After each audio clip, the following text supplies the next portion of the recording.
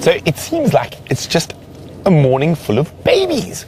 And we've got a tiny little guy up ahead. We're just going to edge a little bit closer.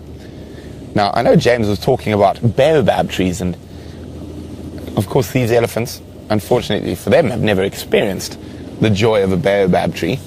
But in other parts of Africa, baobabs make a very important part of an elephant's dry season diet. Now, a baobab tree, unlike a lot of the trees we get here, doesn't have sort of the same system to transport nutrients up to the rest of the tree.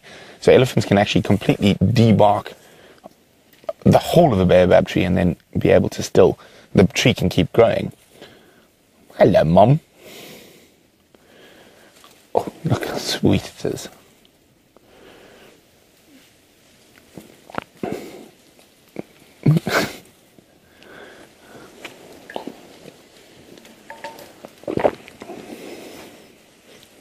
Look at that, it's smelling us. Look at he or she, I can't see just yet.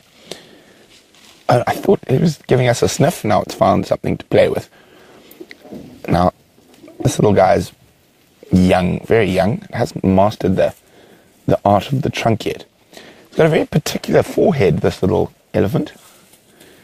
See, old before its time, wrinkly forehead.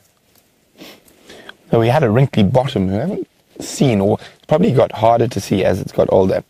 But now we've got a wrinkly forehead. And if we look at that, it's very distinct. It looks very wrinkly for a little one. And it's also got quite a bit of hair on its head.